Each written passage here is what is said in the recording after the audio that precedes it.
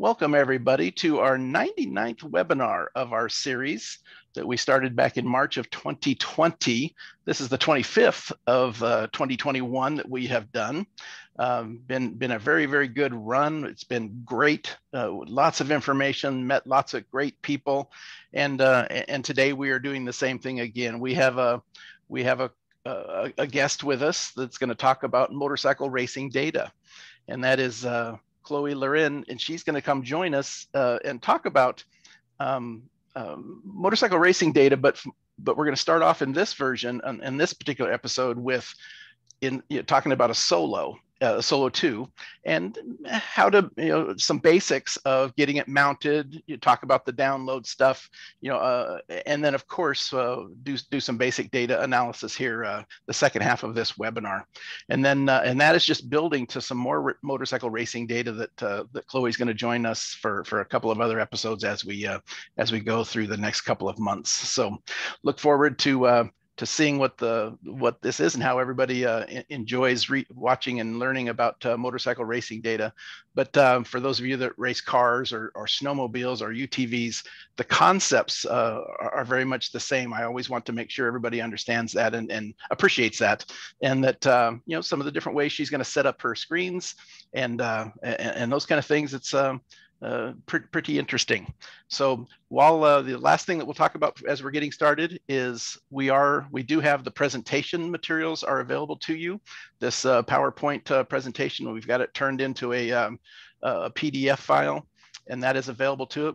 I'm sure they'll stick it into the chat box here live for those of you that are watching this live. If you're watching this on YouTube later, there are links down in the description box of the presentation, of the data files that we're going to look at, the user profiles that are used, the math channels that are used, and even the track map for MotoAmerica, where we're going to be looking at the data. So all of the data, all of the setup that you need for this to watch this back on YouTube later and watch what she does and be able to recreate it is available to you down in the description box of the YouTube.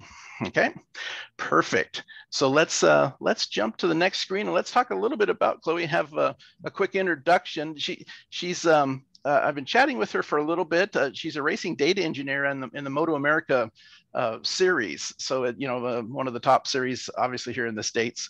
She coaches motorcycles. She's a enthusiast rider of motorcycles, a club racer. And she's an engineer that works in the engine area. We'll let her explain that a little bit more, but mechanical engineer. She's from France and has been over here for a while. We'll let her kind of tell us a little bit more about that. And one of the things that she's done and hopes to do a little bit more in the future is create some more educational videos, not only about, hopefully all about the AIM stuff, right?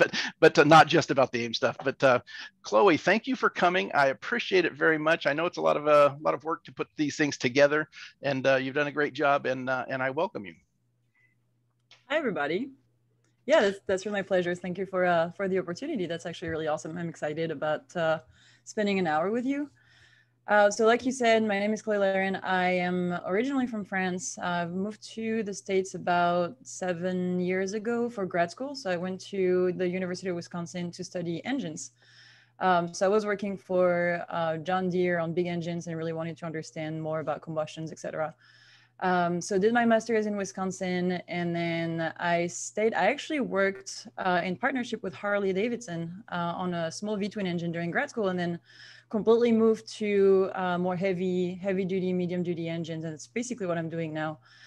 So I'm working at Oak Ridge National Laboratory, doing research on internal combustion engines, trying to make them cleaner and more efficient. But on the side, I do wear many hats. And so I started doing track days on my motorcycle actually when I started having a job and I had a little bit more money to spare, which is not too long ago. It was about 3 years ago. I had been riding motorcycles for about 5-6 years before, mostly in Europe. Started track days, got sunk in right away. This became my world really, really fast. Got the opportunity to start coaching for a track day organization about a year ago, I think, a year and a half ago. And then I, the nerd that I am, wanted to do more understand what I was doing on my motorcycle, and we can talk about how I got into it maybe after. But got my first Solo 2 DL and then started doing data analysis, and I found that it was really at the crossroad of my profession and my education as well as my hobby, and so everything merged together perfectly. I started playing with my little Solo, and then got the opportunity to work for a race team. So that's where we are now, and I started racing also this year. Perfect. And as we mentioned, what we're going to look at today is basically this just the GPS based channels of a Solo, or the internal sensors as well, but not connected to the bike's ECU or additional sensors. That's what we're going to kind of start with today and show the power of that. But in in some of the other stuff you work with has full on MXL2 and further data that we're going to actually have you back for, and do some other seminars at that point. So that'll be fun. Perfect. And again, for those of you watching live, we have a question and answer box there. I forgot to mention it earlier. If you have a question that Chloé, you think Chloé might be able to answer, or you'd like to hear what she has to think about something, make sure you plug it into the question and answer box, and we'll feed those in as we go through the day. And then we also make that file, we turn that into a document for even some of those that were answered by our AIM techs that are working with us here. If they do that by text, or when we answer it, we'll link those questions to where in the video for you to find those answers. So that'll be good. That'll be fun as well. So let's start off a little bit. Again, we're going to talk mainly about Solo 2s, but in this particular one. But we also wanted to start just about how to mount them on a bike, some of the fights and some of the struggles that some people might have. So we're going to start with just a couple of slides where we actually talk about mounting them and some of the basics, and then we'll jump into some data analysis. So I'll turn this over to you to give us an idea of how to set up and installing a Solo 2 and some of the problems you might run into on a motorcycle. Right. So the first step when you unbox your Solo is definitely to find a spot to put in. And most of the integrated AIM mounts usually mount on the triple clamp, so that the triple clamp is what you see on the first two photos, when you have the fork sticking out. And something that is very, very common for motorcycles is that GPR steering damper that actually takes the space that would be used for the Solo. So we had to come up with ways around that. And so on the photo on the left, I have it mounted so I have a little, yeah, exactly right here. So I have a bracket that mounts in the keyhole. So because it's a race bike, I don't have the key anymore. So I have something that mounts right into there, and that doesn't obstruct the dash. And that's actually perfect right here. Something that I saw this weekend that was actually really neat, and I can send other pictures of it, is that second picture in the middle where it was mounted on top of the triple clamp. There was more clearance on that bike. In my case, I had the keyhole that was obstructing that space, but this is an aftermarket upper triple clamp, and that was actually perfect. It was really sturdy. I believe that this person won't have a lot of vibration on it. And I have seen people mounted it. So the top picture with the 227 on the top, where it's actually mounted on the fairings. And I put this one here because although this one might be more subject to vibration, we had talked about the fact that the antenna is located at the top of the Solo. This one would be the best position for what the Solo is intended, or how the Solo is intended to be mounted. So with that one, you'd be having the Solo that's vertical, and with the antenna on the top. But for motorcycles, in most motorcycle applications, we're going to have it lay flat in either on the tank or on the triple clamp. And a friend of mine actually has this really, really clever little mount that doesn't require to have any other bracket than the one that's in the box. And it just uses two little 90-degree brackets and then uses a GoPro mount. The advantage of having that one is for people that have several bikes. You can just use that little GoPro clip and just move your Solo from one bike to another. And that's actually really, really great.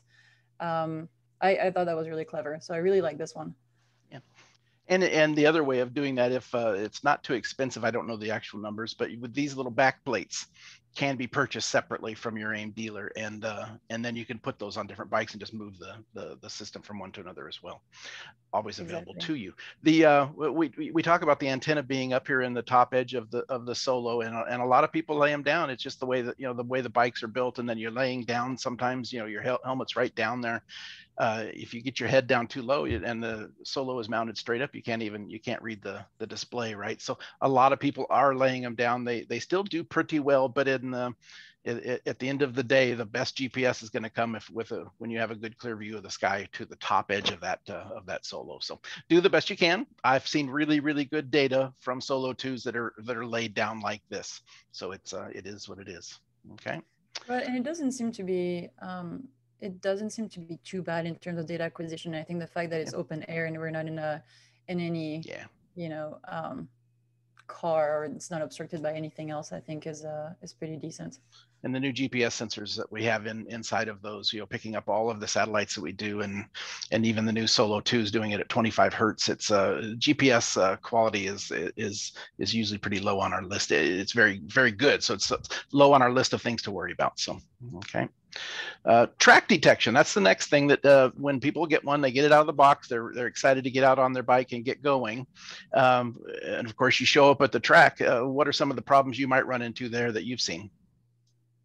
Yeah, so the one thing that happens in some cases is that you have different track configurations, and NCM, the National Corvette Museum track, is actually a really good example of that.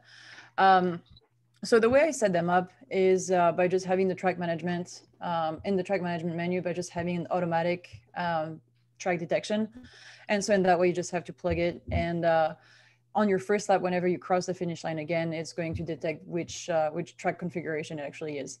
But this is also to bring, so this is a picture of my Solo 2 DL. I think it's fairly similar and on the Solo 2. This is also to bring attention to the fact that, the Solo 2 is a lot more than just a lap timer. There's a lot more integrated to it than just, something that is going to display your lap times and your predictive lap time. So yeah, I really invite everybody to just look into the menus and see what the different modes actually are. There is a mode for performance if you were to take your motorcycle to a drag race. Just all of those different little menus. You can also change the name of the Solo and the backlight and everything. So it's really interesting to start looking into the menu and see what configurations you can have. Something also that I didn't think about initially is a lot of people complain about the battery life. It is a GPS module, so the battery life is definitely going to be challenged. There are ways to have the Solo power off, within, I think, 5 minutes or 10 minutes instead of 30. So everything is in there in the menu, in the menu button. Certainly, and we have the fairly easy process of plugging in on the DLs or on the standard Solos to put 12-volt power from the bike as well right into the gauge. So pretty straightforward if you need to do it that way too. The you mentioned the DL versus the Solo, and the power of both. Yeah, they're very, very similar. The DL. The biggest main change is the ability to bring in ECU data and Lambda controllers and hook up a Smarty Cam. That's really the difference between the DL and the Solo 2. But the menus are very similar, and the actual data output that you'll see that could have come from either one when we're looking at the data today. So perfect. Let's talk a little bit about, okay, now we've loaded it, we've figured out what track we were at. Everything is going along, and now you're getting ready to download, and then there's going to be some data in a data file. Here's just a little bit about that. What have you found has been some questions from some folks and some different ideas about this topic. Yeah, so the really good thing about that the simple Solo 2 is that you can actually derive math channels from it. So on top of your GPS derived data channels where you have, your speed, your lateral acceleration, longitudinal acceleration, you can get your track position in your lap times, which is what a lot of people use. You also have, the integrated sensor derived data. So you can have the pitch, roll, and yaw. And then we have, which I use quite a bit, the lateral and inline acceleration and the vertical G as well. And then there are things that, you can add afterwards when you are playing in the space of RS2 analysis, RS3 analysis, which are your lean angle, which for motorcycle is really interesting to look at. Then you can derive the acceleration G, the brake G, and the corner G, as well as the corner radius. And Matt actually in the comments made a really good point. If you plug your Solo 2 to the bike's power, to the vehicle's power, you can get the battery voltage, which is an additional channel that actually tells you about the health of your battery. So, all of these are really powerful. And as a track day person or somebody who's just beginning into racing, you can see a lot. Your track position derived from the GPS is actually going to tell you your race line, and the race line on the motorcycle is really important because of that lean angle. It also is going to tell you where you're accelerating, where you're braking, and the lean angle that matches this. So I don't want to get maybe too much in detail on that, but these are really the basic channels that I look at for a Solo 2, and they're really powerful. Yeah, absolutely. Just a small little box, really inexpensive data logger, a lap timer, but it's really a small little data logger. Very powerful in the motorcycle world. In all of our vehicles, you can put these in. But being able to calculate, and we're going to share with these math channels that Chloé has created and show you how they are actually working in just a moment. But being able to calculate that all from your Solo is an amazing thing for the bike. I'm going to go back to a question that's in the question and answer box that maybe we'll get. Maybe we should have got to it a slide or two ago from Bridget. It says, "What would be the very first to you, Chloé? What would be the very first step in getting AIM onto my race bike?" And that would be we'll handle with you, and then I'll handle the second half, which is. And does the AIM software continue to be able to be built upon with add-ons? So let me start with that one, and then I'll hand it back to you. The Race Studio's software is we're in that transition from Race Studio 2 to Race Studio 3 analysis. We're going to look at Race Studio 2 today. Race Studio 2 is pretty stationary at this point. It's very mature. It's working. There are lots of things you can do to get the data in and out, spreadsheets, tons of functions that you'll be able to build things that you want. Race Studio 3 will have a little bit more flexibility, being able to do some things with the data, being able to take the data out or chat with us, and we're very open to Emiliano is here, the software writer, listening to this conversation and watching this, be able to build some functions that can do some things that maybe you're interested in that we haven't thought of yet. So but back to you, Chloé. Bridget talks about what is the first step to getting into data onto your motorcycle. I'm gonna say we've just hit upon it, right? It's this Solo and the mountain, and let's get it on there and get out there and start gathering some data, right? But I think also hi, Bridget. I think there is also a question versus that's talking about building upon the software versus building upon the hardware. If you're talking about building upon the software, it's actually awesome because you have those user profiles within RS2 and RS3 analysis that really allow you to build different windows. So you can start with the one that I'm sharing, which is the very simple one where I'm looking at the GPS speed and some GPS derived channels. But then once you get more into it and you want to understand more of the forces applied to the bike, you can start building your user channels or your user profiles for different graphs, and we can have the friction circles, etc. So as your understanding of data analysis grows, I'd say you can start adding more and more features to the software. But if you're asking about the hardware parts, the Solo 2 is really contained in itself. So it's going to be the GPS, accelerometer, gyroscope inside. If you wanted to build upon that, I would say maybe start with something different. Maybe, some hardware that is a little bit more advanced where you can start adding channels to it.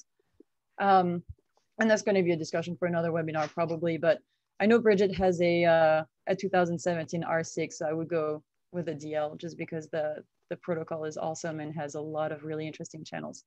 But the Solo 2 deal is going to have the exact same basic as the Solo 2. So this really will work for, for any Solo platform or any AIM platform anyways. Bruce had a question that he asked a little bit ago that I'll take a little bit of a crack at and then hand it to you, because you've just getting into this, but how difficult do you find it to navigate the data systems? And again, we could probably talk hardware versus software, but reading the rest of his question, he talks about he's more of a hands-on person, not a PC person. The software is the software, and it's powerful, and there is a bunch of things that you just don't pick it up and go with it, right? We make it as user friendly as we can and try to walk through, and of course do 99 webinars plus another ton of other YouTube videos that are out there. I think we've got 164 now total of try to give people some ideas of how to use the stuff. But we do the best we can. But what are you're new to this, about 3 years, I think you mentioned in your opening. If you picked it up pretty well, have you found it to be not too terrible difficult to navigate? I found it to be pretty standard. I think I do work with a lot of data analysis systems. So for me, looking at channel versus distance or channel versus time graph is something that's pretty that I'm pretty used to. For somebody who just started, I think the user profile that I'm sharing with this specific webinar is probably the best way to start. You wouldn't even have to build your own user profile. You can just upload the one that I'm sharing, and then that actually shortcuts a lot of the work. Perfect. So I would say just find the user profile or that you like, and then everything should be displayed on your screen. And just the more you use it, the better you're gonna get at it. So. Yeah, and there's lots of these. Like I mentioned, there's quite a few videos that are out there, like this one here, download data to PC. I mentioned this is our 99th webinar, our very first webinar. The reason we're not going to go into a ton of the details on downloading data is we're going to give you a link to go right straight to the an entire hour of talking about how to download the data, how to set all that up. There'll be a link in our chat box, and there'll be a link down in the description below with those of you watching on the YouTube later. So almost everything we talk about here will have more detail in some other videos. So you look for that. Okay. The next thing, once you've got the data onto onto your computer, you've downloaded the data, you've looked at, you got the basics, you've opened it up the session. You mentioned to me while we were chatting that you have a process that we're going to actually talk about for a minute, but important to you is building of a track map, because you'd like to do segment reports and some other things as kind of even sometimes a lead in. So creating a track map, when you look at this, we have a process of building track maps, which we'll link 2 or 3 data video files about more detail on how to do this. But we always come up with the AIM software comes up with a default track map that's shown here, and then we maybe tweak it a little bit. And we'll talk about that one in the next screen. What's important to you in a track map, Chloe? All right, so like you mentioned and like you hinted at, I do like to start with looking at predictive lifetime, because a lot of people just come back from a session and like, oh, I saw a XXX predictive lifetime that is a second or 2 faster. And I like to start building my maps in order to actually look into their data to see, in which area they were that much faster that, the predictive lifetime could have potentially been so much better. But what I found out going with the track map that's auto-generated is that you can physically do what the predictive lifetime is actually telling you. And that's also why I'm mentioning this here, is also to bring awareness on, what the predictive lifetime is. It's a really, really powerful tool. However, you want to make sure that you set up your track map in a way that's going to make your corners or your sectors achievable. So something that's really, really important for me is to make sure that I'm not cutting the corner in a way that is going to cut into 2 parts, what's an entry corner and what's an exit corner. So let's say you're going for 1 lap, and you decide to make this corner an entry corner. So you're going to be really late on the brakes and you're going to sacrifice your drive. But then the next lap around, you're trying to set up a pass on the exit, and you're making it an exit corner. Well, you're in that one session, your solo is going to put that with, with the automatic map is going to put that together, and it's going to tell you, well, make this corner an entry corner and an exit corner, which is not physically possible. So what I like to do is cut my map in the way that actually gets the first braking point and then the drive out of the corner. So if you go to the next slide, yeah, you can pay attention to maybe that very first corner. This is turn 1 at MotoAmerica, where we were with MotoAmerica a couple of weeks ago. The corner starts where the braking point actually is, and then I'm making continue a little bit where my acceleration. So when I'm looking at my longitudinal G, when my acceleration is at the peak. So in that way, I encompass like everything that could potentially happen. And when I look at my sectors, then it can actually tell me whether it was more efficient to make it an entry corner or an exit corner. Gotcha. And we'll actually see that in this map is what's going to be in the data when we look at it. We'll actually look at where these segments are actually landing, and it'll become even more clear. Sherwick asked the question, would you be able to show in a future webinar how to create the derived channel of the lean angle in degrees? Well, just wait a couple of slides maybe, and I think you're going to see it, and then we're going to show you how it looks and works inside of the software. Great question. Understood exactly where we were heading. But the next thing is, now that we've set these things up, maybe we've created a track map. One of your most important things that, and I think it is for all users, is there is this setting up of the actual screen and getting at the data that you need to see, and not just from a speed standpoint, but actually getting it set up and understanding what you're looking at. And then of course comes the speed of being able to change from one to the other. Your user profiles, what do you look for in Race Studio 2 analysis from a Solo 2? Maybe you can chat a little bit about how you kind of set your screen up. Yeah, so the very first thing that I look at is going to be the GPS speed, because that's, and from what everybody says, when you're looking at data analysis in general for any type of platform or vehicle, you're going to look at the GPS speed. The GPS speed is extremely powerful. It tells you about everything that you really need to know at a first sight. So from that, I can see, where I'm starting to brake, where the accelerations are. I can actually see all of my corners.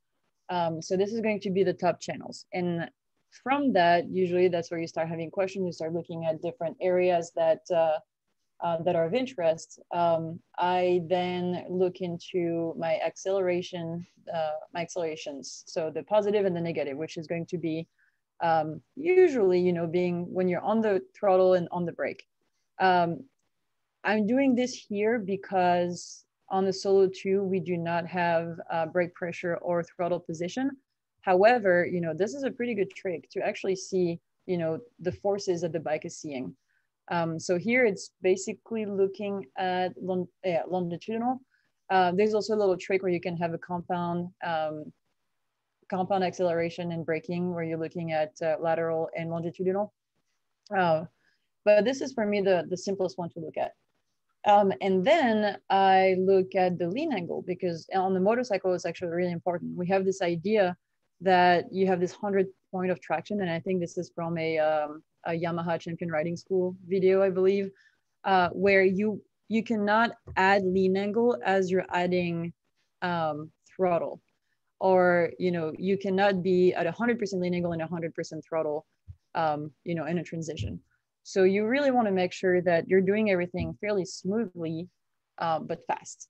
So your change of direction on the bike are going to be shown by your lean angle. And here I have 2 lean angle channels. I think we can sort of disregard the one that's calculated. I just talked to Emilio, and it's really interesting how AIM does the calculation in the background. And us motorcyclists are actually not left out, because the lean angle calculation does account for the change in the entire radius. So it's pretty powerful and pretty cool. Pretty interesting.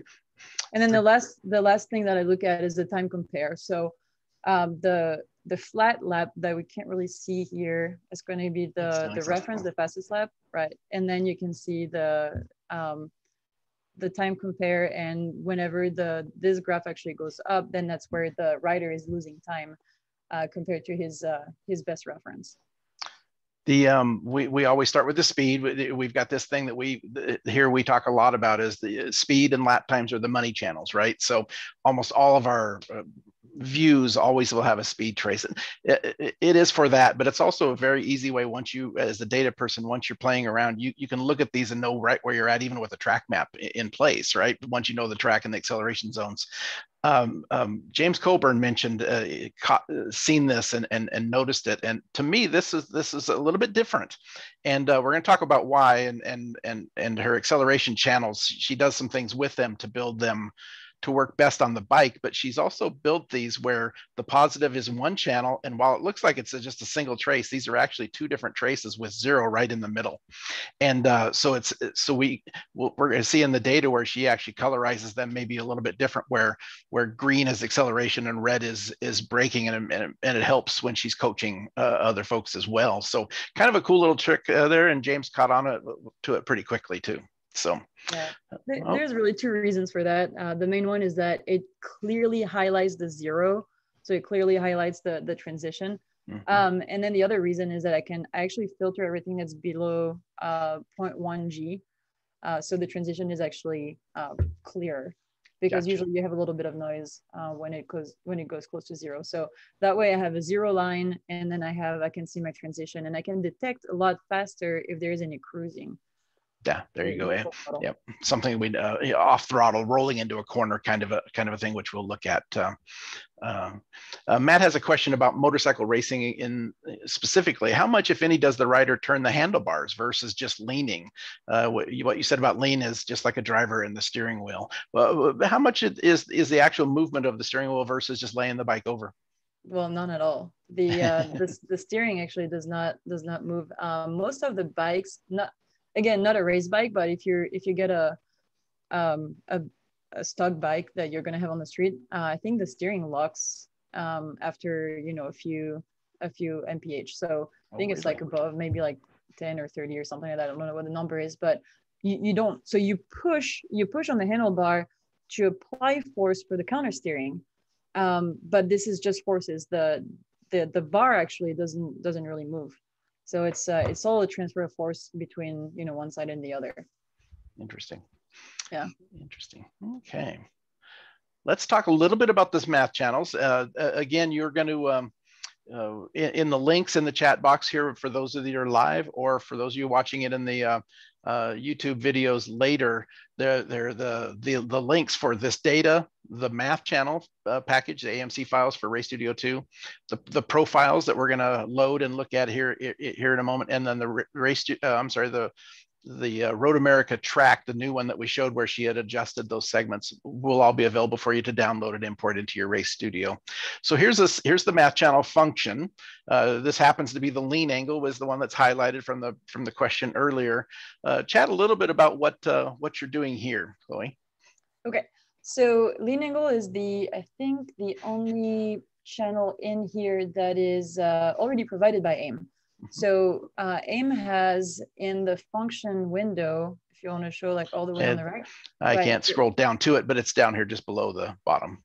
And I guess we could show in the live data. Yeah. Also later, but so in that list of function, there's a bunch of mathematical function that you can use for building functions or building math channels.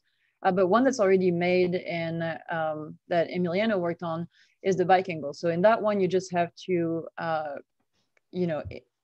import the bike angle or the channel into that little formula window, and then you just have to choose a speed channel and a gyro channel.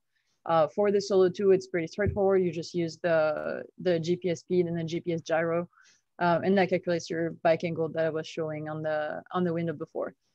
So that's pretty cool. It's actually really powerful. I believe that with the new software, more channels are going to be added. Is that right? Some different math channels, and it's going to be a totally different math channel functionality, but it's a lot of obviously the same ones plus more will be on their way. And the way that you get to this math channel, for those of you that are just starting out, you can go to the modify and then math channel pull down menus, or there's what looks like an equation in your toolbar. You can click on that and it'll open up this dialog box. There's a video, 2 or 3 videos that we've done in the past that are linked in our chat box, and it'll be linked down below in the YouTube, that talk about the background and how to use this and how to get the data from the general tab and into tests, and how to import the data, the math channels and all of that. So, but that import set that Chloe has provided us is available for a download by clicking on there, and there's the name of it, what it would look like. So, right. And that's a little bit cumbersome, I would say, and I think it changes in RS3, and I'm actually really happy about that. Every single time that you upload a session, you would have to go and add your math channels to it. So anytime you come back, pull the data, they show up on RS2 analysis. You go into that modify, log your data, import your math channel. But once you've done it once, everything is saved onto your computer with those math channels already in it. So it's a matter of 30 seconds.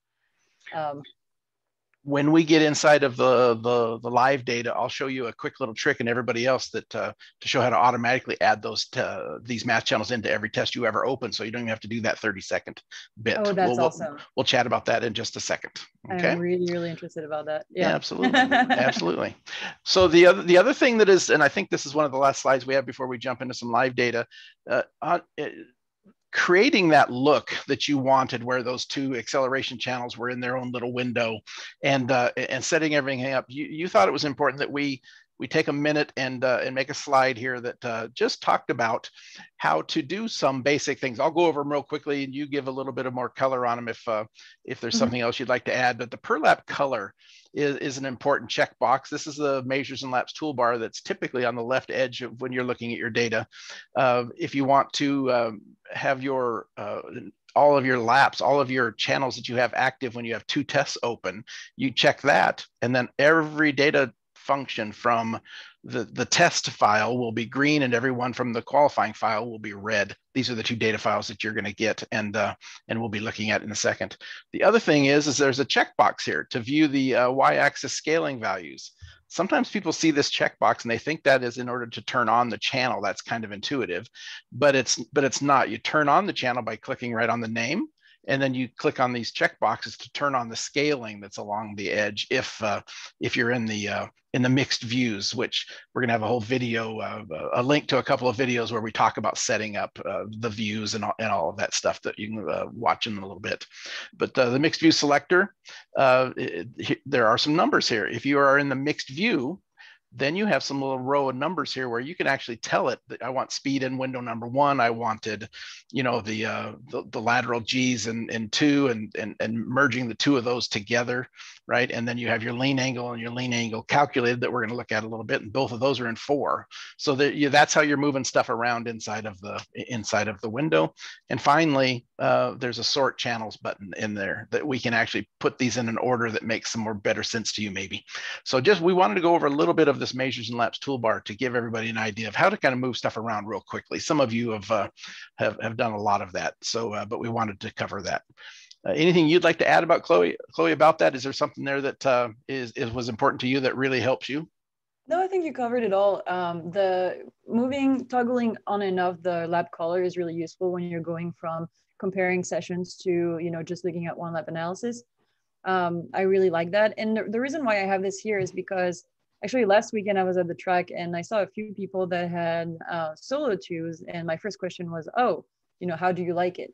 And my friend, who's actually our coach director, told me, it's really cool, but apparently it's supposed to give you your RPM, and he had a 2DL in that case. It's supposed to give you your RPM, but I don't see it. And my first question was, well, did you ever plug this to a computer, and did you set your configurations? And he had not done it. So it's really powerful. You can do a lot of data analysis on your computer, but it's nice to know what you can see and how you can display it. How you set it up. Right. And so I spent a little bit of time just setting up the different screens, and then setting up the computer to his liking. But I put what he liked at the time, and then if you get into it more and you learn more about it, it's nice to see what you can add and how you can add it. You know, the user profile, like to Bridget's point, you know, it's really modulable. You know, you can add on to it and build upon it pretty quickly. And Bridget had that question. I think a couple of people took a shot at answering it. Bridget, give me a call or write me an email note. The email list will be at the end, and we'll talk about the Solo 2 versus the Solo 2 DL. But it sounds like from what Chloe knew what you had as a bike, and she was pretty clear really quickly that the DL was probably the better one for you. So, and one more story. You just mentioned you were at the track last weekend, and you mentioned it last night when we were chatting, that you probably had 3 hours of your day that was explaining people how to set up their screens, right? And I went to an event this weekend at a local dirt oval track near me where there was a large national sprint car race. And then some of the support classes were there that you know, there was a Ford Focus midgets and dwarf cars and some other things. And so I'm walking around the paddock area and I turned on my phone and put it onto the Wi-Fi list, and there were 3 AIM devices that were turned on as I was walking around somewhere in the paddock area.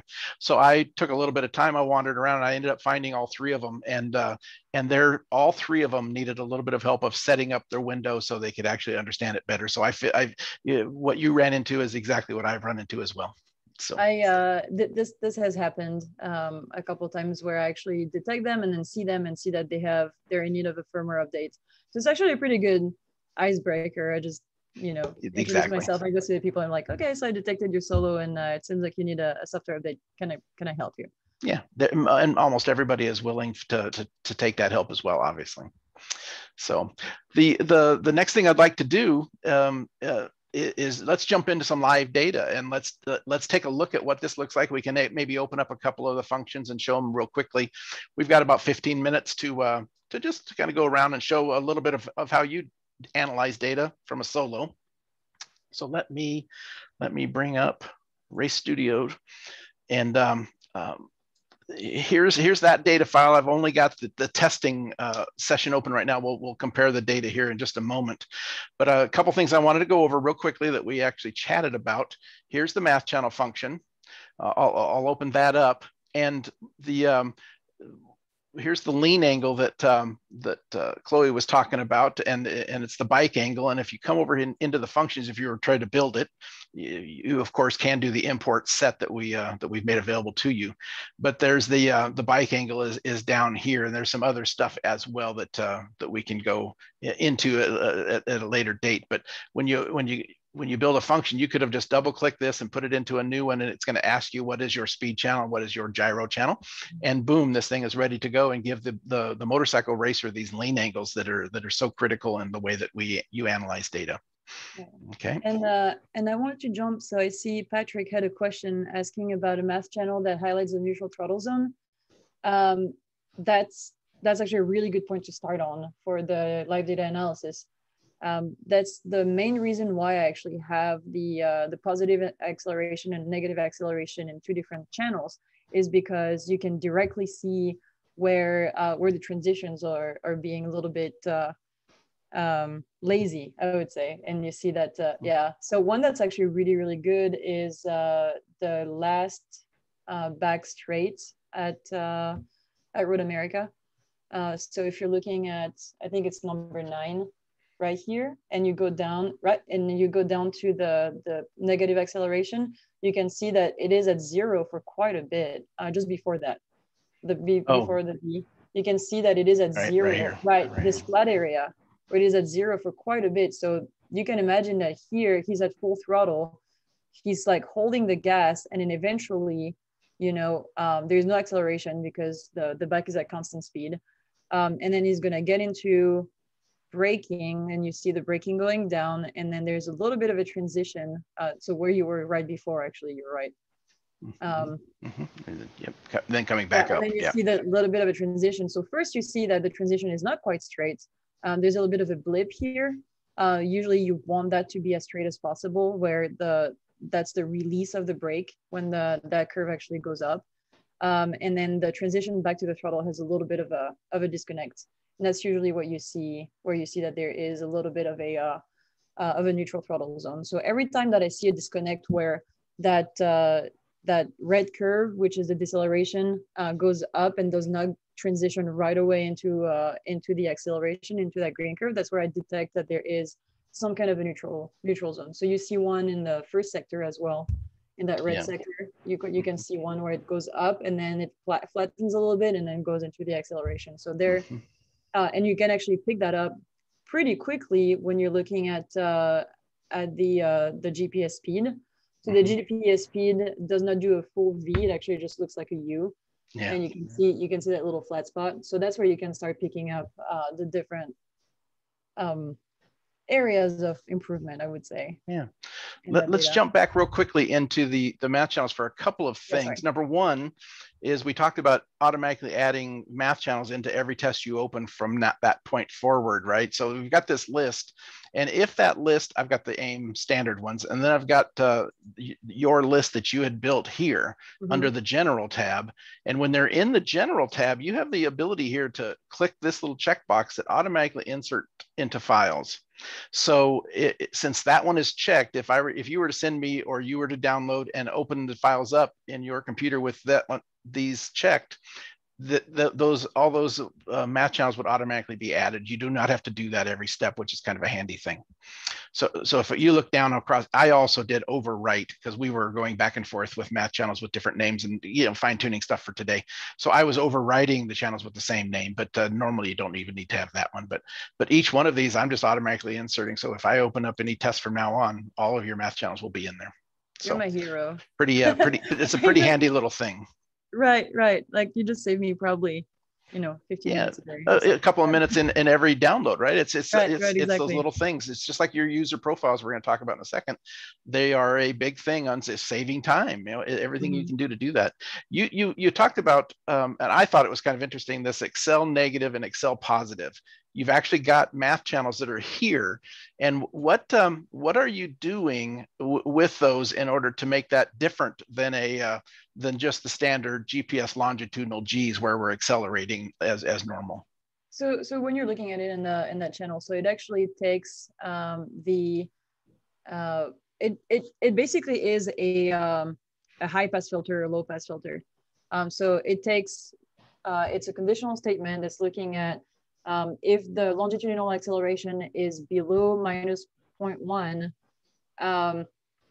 keep it. And if it's not below minus 0.1, just get rid of it and make it 0. And then for the positive acceleration, I have the opposite. So if it's greater than 0.1, keep it. And if it's not, make it 0. So you're looking completely at just longitudinal acceleration right here. And it's just filtered to get rid of one side and get rid of the other. And that way you can just have them on top of each other, filter the middle where it's like between 0.1 and minus 0.1, where it's a little bit noisy, and then and just have that 0 line. Yeah, again, making that 0 line very, very nicely defined for changing of these colors and making it where it's very easy for people to see as you coach them. And Matt is mentioning that I could use a high pass filter and a low pass filter. Yeah. Yes, I could, and I just didn't know about that initially. So I just made my life harder. It's different ways, right? There are a lot of tools like that in our AIM software where people want to do it one way. Well, we just make sure that you have the option to do it that way. Another one that you have done that I thought was kind of interesting, and we'll get into the actual data here in just a quick second, but you've got this acceleration, G's, brake G's, and corner G's, and they're set up in a way that is kind of interesting to me. What have you done here for acceleration? So I actually, and I need to give him credit because he's awesome. I grabbed these channels from a racer called Nolan Lamkin, who is racing in a MotoAmerica Super Sport. He is the only person that I know in the MotoAmerica paddocks who just made his entire season's data available for everybody. And so I should send you that link. He has a website and he has all of his data, all of his mass channels from the 2020 season completely available, which has been extremely useful for me because then I have all of his track maps, not his track maps, but I can build my track maps ahead of going to the track. And that's what he did. And these are actually just compound acceleration channels that actually have, so he calculates the corner G based on the lateral, he calculates the acceleration and the brake G based on the longitudinal, and then he puts them together as trail brake and trail acceleration. So when you have these two, and if you want to overlay them on the data, it's actually pretty interesting to see. They're not as, I would say they're not as straightforward to understand because they're not just this big V shape for the braking. However, it actually gives you some really cool information on when you're braking straight away, sorry, and when you're braking when you're leaning. So it's more of a, I would call it just a compound acceleration that encompasses both of them. It's kind of like a lot of the folks that are watching this that are into cars. It's kind of like a GSUM channel, but it's a little bit better defined for the motorcycle world where they're leaning in and trying to understand that a little bit better. Right. So, it's basically just some channels that just cut into two areas, the acceleration and the braking. Yeah, it's very, very, very cool. So let's go ahead and jump out of the math channel side here real quickly, and then let's real quickly before we jump into run out of too much time, and we have to. I do want to look at a little bit of data, but I want to look at your user profiles real quickly that you've shared with everybody, and there really are 3 of them that are out there that folks will be able to look at, and it's called Solo 2 main, and then you've got one that's called Solo 2 track report and split times, and your normal process is to kind of get in here and look at split times pretty quickly. So, but let's load the main, which I think is what's already loaded. That's and then you have this, and then you have the you have a GPS map in the background, and and what you've done here is you've got your lean angle is the colorization, and I thought that was kind of interesting. So you can kind of the darker blue is leaning one direction, and the darker red, and you can see here maybe there wasn't quite as much of a lean angle here as it was in this corner. Kind of interesting if you want to look at the GPS map that way. But right, I usually look at the GPS speed on it. I don't really know why the lean angle was loaded, but it's actually really interesting to look at it like that. I changed that for you last night, and I tried to cover that real quickly for you, but because since I forgot to tell you, I did it. But the other interesting thing is since you do rely a little bit on these track maps, we can have the track map down here in the corner, and we see exactly where you are and the measures, and there's that positive and acceleration, and there's the 2 lean angles. But like you said, we would probably get rid of one of those. Yeah. You also then have a track report that you like to go to. So let's load that one real quickly. And what's valuable here when you're looking at it either yourself or you're coaching other folks? What do you like the track report for? So I don't specifically use the track report for myself, but I realized that a lot of people are not specifically, they have a harder time just learning from squiggly lines. They're not as used to looking at squiggly lines. So this is just a matter of different coaching style or different learning styles. So a lot of people will understand their transition or their performance a lot better just looking at a gradient of color. So you have this one with the sectors, and you have the minimum and maximum. I think it's the speed in here, or the minimum speeds and maximum speeds. But sometimes it's just really nice to see the color transition from when you start braking, where your hardest braking point is, or speed, where your lowest speed point is, and when you start accelerating again. So just turning that into a GPS gradient is pretty self-explanatory, and some people just respond a lot better to that. Yeah, you've just found it to be a tool that maybe you found it on some of our webinars or not, but you found it a tool that some people will understand a little bit better than the squiggly line. So that's kind of interesting. Exactly. Yeah.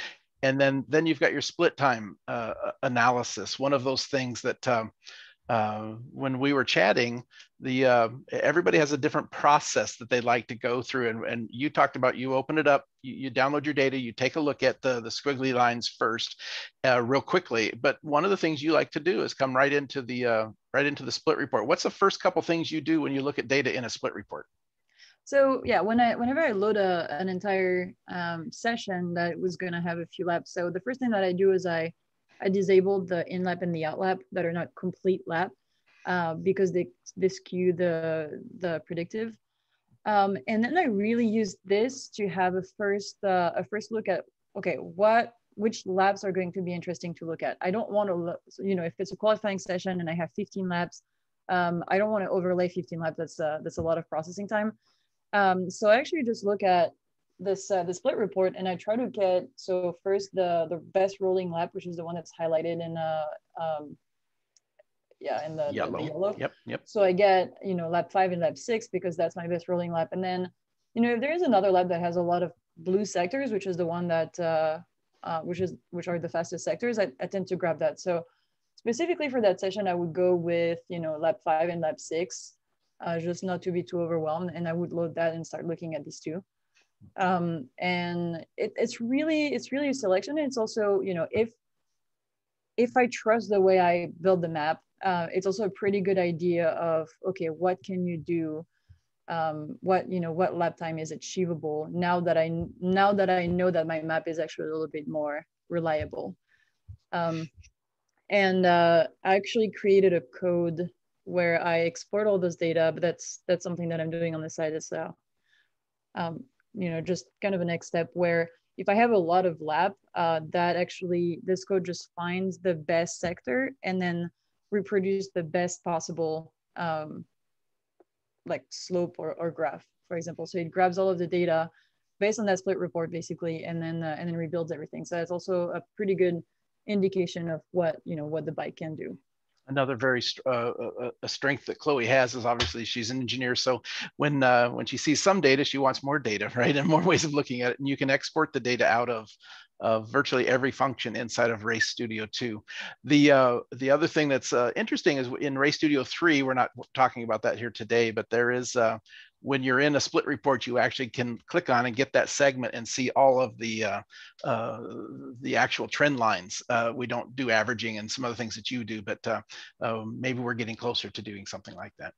The other thing that's kind of cool about this, the other thing that's kind of interesting, if you bring up your track map and save it as part of your user profile and put it down here in the corner, the numbers will go away for those of you who haven't played with this too much. But when you get at such a size, the corner numbers start to appear. And now if you can't remember exactly what that blue number 4 was, you can come in here real quickly and figure out exactly which corner that was. Right. So having your track map open during viewing of a split report can be pretty handy. I just wanted to talk about that. Okay, so let's jump back in and let's reload the main profile here real quickly. And would you like to look at this a little bit, or would you love to bring the second session when the rider actually qualified? Which would you like to do next? We can bring the LD session on. Okay, let's get rid of that one, and let's go ahead and add. Let's go ahead and jump in here and add the qualifying session. And let's see, we just got a couple of minutes left. We chatted about a lot of other things, which has been kind of fun. But we'll go in here and we'll actually just maybe look at a little bit of this, and maybe you can chat about what you see, where the rider made some real gains. And just as you're thinking about that, let me cover something that I think it was James Colburn mentioned, that people that are, we got a number of people who have raced here at MotoAmerica quite a bit, and they're all seeing what I saw yesterday when we were looking too, right? Normally in the sports cars, and the folks that race there, they come around the carousel and they just go on down the back straightaway and into Canada Corner. But there is, in this data, that's why you're seeing a little bit of a strange area. There is a chicane for the bikes. So did want to cover that. James, no, you did not forget your way around MotoAmerica. This is the bike layout. So Chloe, let's chat a little bit about what you see here. We just got a couple more minutes, but talk about a little bit about the testing versus the qualifying, and where the driver found some speed and where they found that speed. Right. So these are two extremely different laps. I think that's the first session out on a weekend, or I think on that Monday before. It was a track day, and then the qualifying session before the race. So I mean, we can really see the lap times are quite different. I think it's going from a 44 to a 39. So it's pretty drastic, but it's really interesting to see where the areas of improvement have been. And the first thing you usually see is a rider is going to go faster on the straight and going to start braking later. So that's the first thing you see into turn 1, where there's probably I can't really see, it's like a 30, maybe 4 miles an hour difference, and then a braking point that's a lot further. So you can start seeing things like that. Then we can see, so in on a race weekend, and that's very different from what a track day is going to be. On a track day, I'm going to look at the cruising points on the acceleration curve. I'm going to look at their lean angle on a MotoAmerica weekend where I'm working with somebody that just has a solo, like this is the case here. We're looking at when they start braking, how hard they're braking, how their transition or how effective their transitions are. And we're looking at gearing. And in that case, I think Giacomo mentioned the gearing. So the XY plot RPM speed, yes, when I have RPM. So the Solo 2 does not log RPM. In that case, the only thing you can really see is your drive. So you can see that acceleration going from, so if you're looking from turn 1, at the end of turn 1, you can see the transition from the negative acceleration to the positive acceleration, which kind of correlates with the slope of the acceleration. So this will indicate your drive. In general, when the higher your corner speed, the faster your drive is going to be, and then the higher your corner speed, the faster your top speed is going to be. So here we're looking at SV650 motorcycles that are not extremely powerful. I mean, the engines are built for the MotoAmerica series, but I think a stock engine is 75 horsepower. A built engine is going to go up to 90 something, 97 maybe at the max. And so when you're at a track like Road America, horsepower or draft or top speed is really, really going to matter. So you want to look at everything that's going to give you that top speed on exactly that middle straight that you can see here. Here there's actually a very interesting behavior that's, and I need to talk to this rider because I don't exactly understand what happened. Maybe he was drafted, or maybe maybe on that blue curve, something happened and he was actually held up by somebody, but his corner speed was low. And you can see on that red curve in the second sector, his corner speed was much lower, but then his drive was actually pretty okay, like similar to the blue curve. Then he hit a bump, and you can see it in the acceleration. But his speed continued to increase with quite a bit of a difference, actually, which was 8 miles an hour. Yeah, about 4 right there in this So particular 4 miles case. an hour here. 4 miles an hour on that back straight, which is actually, quite a bit. And then probably, it was the first practice. Maybe he got scared a little bit and he started braking early. And that's something that you see a lot happening between, the first sessions and the last sessions, where whenever a rider starts going faster, they move their braking marker, a lot earlier because of a little bit of fear, because, it takes more time to brake. It really depends. So it's a matter of discussing with them. Also, when you have the brake pressure, you can definitely see, the braking power, if they're braking too early or if they can actually push their brake marker. In that case, you can see the slope of the longitudinal braking based on the longitudinal acceleration or deceleration.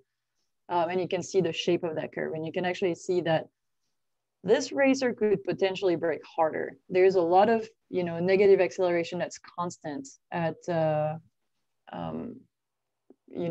the bottom of this curve. There could be a more efficient braking possible in that area. And you can see the difference in here again in our money channel, right? The practice lap was a little faster here, but in the qualifying lap being in blue, in all the technical areas, that the speeds are substantially higher. I wanted to go. We're pretty much out of time, but I did want to look at the carousel on a motorcycle. And you mentioned earlier in the conversation you had this lean angle thing on a bike, which we've calculated down here, and you can see the red being the practice and the blue being the qualifying. There's an additional 10 degrees of lean angle. And look at the difference in the speed, and and it's crawling up pretty quickly, but the lean angle is pretty steady. So the rider is just leaning more and more and more into the throttle, and has the bike leaned way over. Kind of an interesting thing, and something that you said you look at pretty quickly. Yeah. So you can actually really see where the speed increases is about at the time that the lean angle is decreasing. So if you're going a little bit further where the lean angle is going back to 0, Back over between here. 7 and 9, you can actually see that's where he's getting on the throttle, but he's getting on throttle and removing lean angle because you need that traction. You need to get back up. You know, you want to be at full throttle as soon as you're up and down. And then you're getting into that chicane area. And so you have a very, very fast transition in lean angle where it's going left, right, right, pop, left. pop, pop. Yeah. And you're on the brakes, and you meant it's critical. You can't be in the super high lean and obviously transition from throttle and onto the brake. So it's funny, you can see where they stood the bike up, started the braking, and then went ahead and started that process of the left right through the chicane. Interesting right, stuff. and you can see, and something that's also really interesting with the negative acceleration is you see that they're going back up that acceleration curve when they're adding the lean angle. So they're doing most of their braking straight up and down, and then releasing, trailing of the brake, getting into the corner. And that's, that's motorcycle basics, which fundamentals are really, really important. So this is really good, application of the fundamental. Very, very interesting.